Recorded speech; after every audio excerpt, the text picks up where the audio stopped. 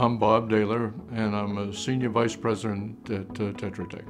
I have 2 degrees in civil engineering and a master's in civil engineering with an emphasis on environmental engineering.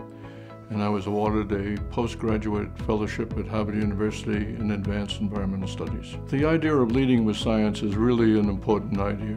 And I think it's important for us to understand how to work in a way that's compatible with natural systems. And the idea of sustainability is exactly that, working with nature. Boston, because its nature of how it was developed, is very vulnerable to sea level rise. Over 30% of the land area of Boston was former tidelands. It's all been filled. It was filled beginning in the late 1600s, and it was filled to be 3 or 4 feet above the then sea levels.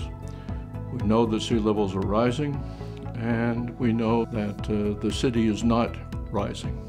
And so we are on a path to having a certain conflict at some time in the future.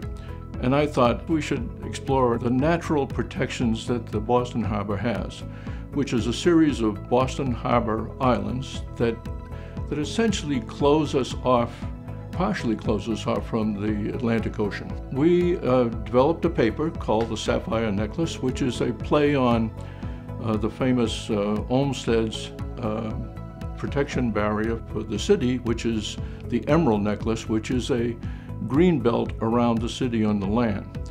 And we chose the idea of the Sapphire Necklace of being this extension of the green belt through the ocean, and again, the blue for the Sapphire Necklace. And the idea of pinching off the tide by extending or building the barrier islands or rebuilding the barrier islands in a way that restricted the tidal flow into the inner harbor. It went from being an idea that people thought, essentially the first reaction was, oh, engineers with another big engineering idea. It has now been adopted as one of the alternatives in the Climate Ready Boston planning study, and it is currently being funded by the Barr Foundation, and its environmental consequences are being studied by the University of Massachusetts in Boston.